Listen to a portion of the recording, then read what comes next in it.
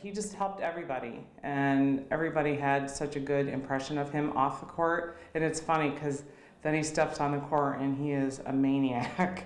It was that intensity that carried Jerry Sloan to the Mount Rushmore of NBA coaches. He was one of the first players to put on a Chicago Bulls uniform, earning the nickname the Original Bull. But to Kathy Sloan Wood, the coach was simply known as Dad. He was a great dad growing up and very strict with us as we were growing up, which I'm so thankful for now, but just a loving grandfather and dad.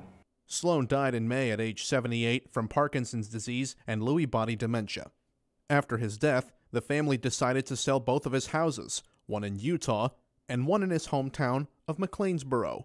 Built in 2001, this home is a culmination of decades of hard work that began in Gobbler's Knob, continued in Evansville, Chicago, and peaked in Salt Lake City. Even in the comfort of his own home, Sloan couldn't help but coach his visitors, including a certain Hall of Fame point guard. When they come, John Stockton was out there slashing weeds out at one of his properties, and he was telling them how to do it correctly, and John took his orders.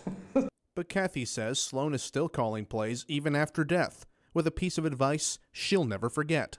If you're talking to a CEO, if you're talking to the maid that's cleaning your room in the hotel, always say hello and, ask them how they're doing today and look them in the eye, and just treat everybody equally. And even with all the fame and recognition as one of the greatest to ever coach, the man known simply as Jerry never forgot his Southern Illinois roots. He'd go sit uptown on the square with his old boys and shoot the hay about hay or corn, whatever's going on. But this was home for him. And Kathy Sloan says they did have one offer last week, but held today's open house to attract buyers from larger cities who she hopes will see this home as a summer getaway spot. And it can all be yours for $1.1 million. Better check the couch cushions for some change.